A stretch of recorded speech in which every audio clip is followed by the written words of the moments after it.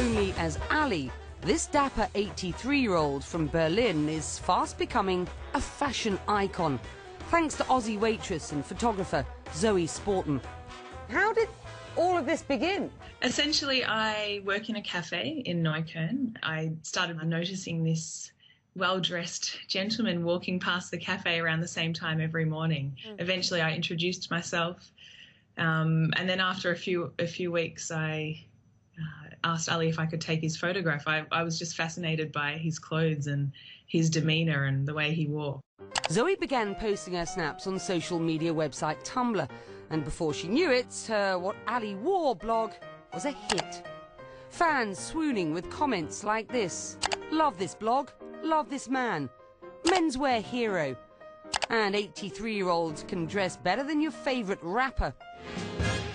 Who is Ali? What can you tell us about him? He was a doctor in Turkey, but he moved to Berlin 44 years ago, and since then has not worked as a doctor. He currently still works as a tailor and repairing shoes, that sort of thing. He works 6 days a week.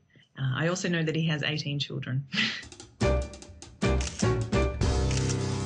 what does Ali think of his newfound fame as a fashion icon, as it were? From what I can tell, he's enjoying it. He knows that there are people in Turkey who are seeing his photos. He knows that he's on the news there and in the newspapers. He goes, "Oh, thank you very much." And that's about all he says. Do you think we're going to see more outfits? I mean, how much more does he have, do you think, in his repertoire, as it were? I started taking his photograph in August, so, you know, the end of summer. So I'm looking forward to seeing some new items from the summer wardrobe.